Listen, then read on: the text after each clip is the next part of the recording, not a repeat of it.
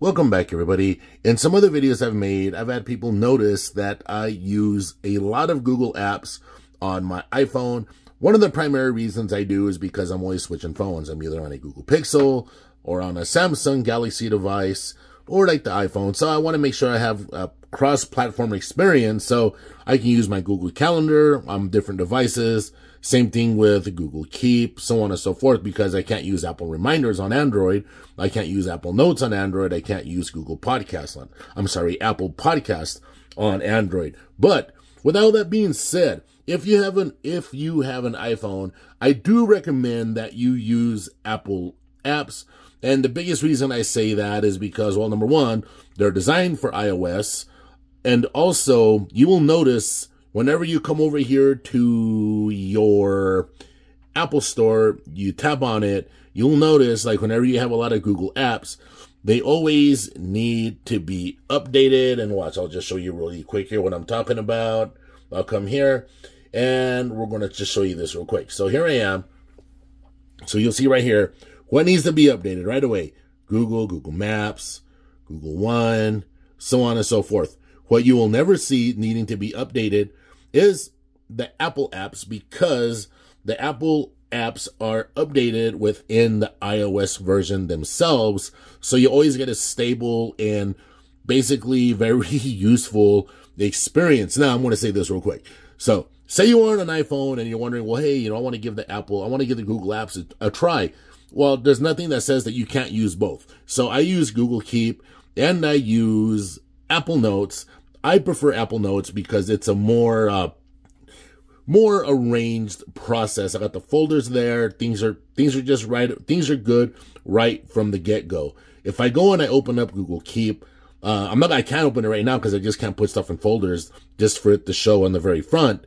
So everything's going to be a big, kind of a big convoluted mess until I hit the hamburger menu and I go over to my labels. Then things are organized. All right, next, Apple Reminders. I love Apple Reminders. It's a very, very straightforward process. Once again, everything's extremely organized. And I like that about Apple. Apple just seems like it was made for people with, like, for neat freaks, right? Whenever you're using an iPhone and you're using all of the Apple services, it seems like it was made for people who really, really appreciate just things being where they need to be. Now, all that being said, you see I'm using Apple Podcasts. Well, I used to use Google Podcast on the iPhone, but they got rid of the Google Podcast and they threw it in here into YouTube Music. And I don't like it very much at all. And it's not, you can't find all of your podcasts on there. I guess they're still trying to figure something out. You still got to copy and paste RSS feeds and all that crazy stuff. With Google Podcast, you didn't have to do that. And with Apple Podcast, you don't go through none of that nonsense. It's a very straightforward and easy process.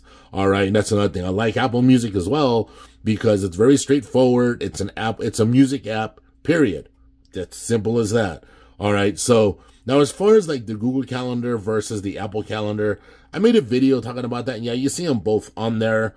The one thing that I do not like, hold on real quick. The one thing I do not, I'm glad I did that. The one thing I do not like about the Apple Calendar is it doesn't like give you little previews of what's going on. Now, I know on iOS 18, it's going to do that. That's what they say. But as of right now, you just get like a dot, right? So it's like a guessing game of dots. So so if you actually want to know what's going on there, you got to tap and press. Now, if you want to see what's going on over here on your Google map, it's pretty, you get a little bit of a preview of what's going on. I got a VFW meeting coming up, my friend Keith's birthday, Independence Day, Belinda's birthday, so on and so forth. It's a very straightforward situation, I guess you could call it that. Now, also, people have been asking me, Apple Maps versus Google Maps. They're both terrific. Apple Maps at this point has really stepped up their game. Now, Apple Maps is let me come over here just to make sure. Okay, Apple Maps is a very straightforward situation, right? You tap on it, and it also will give you more information that you need. Google Maps, on the other hand, you can do, and I mean, look, and that's also its strength. You can do a ton of stuff inside of Google Maps. But when I'm in a big city and I'm kind of, maybe I'm under a little stress, there's a lot of traffic out there, I'll use Apple Maps because it's straight to the point, and I'm just saying right there. Google Maps works extremely well on an iPhone, but for me, it's about that simplicity, all right? Now, I'm always talking to you all about how I edit videos and things like that on my iPhone. I use iMovie to edit videos. iMovie does terrific. I should probably make a video, but anyway, iMovie does a terrific job. Now, Apple News, Google News. I use both. I like Google News because, well, let me come over. You guys can see I was just over here doing a little searching. I like keeping up with all the current events. I like the way it's organized. Come over here to following. Come over here to library. Come over here to view the topics, the stuff I'm interested in. All right, you can see all that, what I had going on there. And my news sources, right? The stuff that I want to follow, I have them organized and they're there like that. It's very basic, very simple.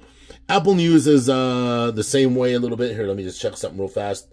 You never know sometimes. I don't want no private information coming up. All right. So Apple Music, it's all right. It's kind of like the same thing a little bit. Come over here. You can hit whatever you're following. It gives you all the list of your following, stuff like that. You got your audio, your sports, news, plus, and all that. I do recommend using Apple News. Say you're an iPhone user.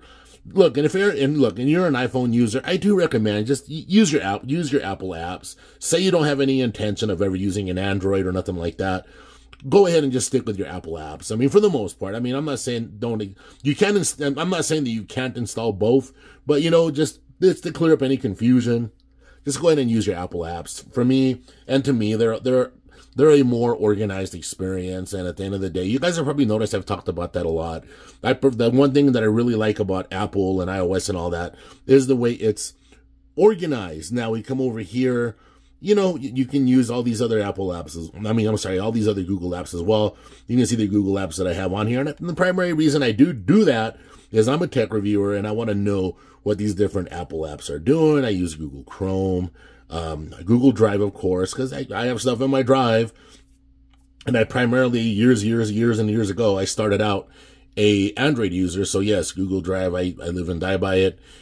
Google Photos, yes, that's where I back up all of my photos. It'll come over here. You can see all this right here. Yes, chat, the Meet, all that stuff. Google Assistant, use that. Google Tasks, I use that as well. I still prefer Apple Reminders. But like I said, I do all of this mostly for experimental purposes. So anyway, this is a special request video, by the way. If y'all have any special requests, let me know. Hit me up in the comments. I love doing special request videos for you all. And yeah, well, that's going to be it for this video. And here we are with the Eddie Van Halen guitar. This was also a special request.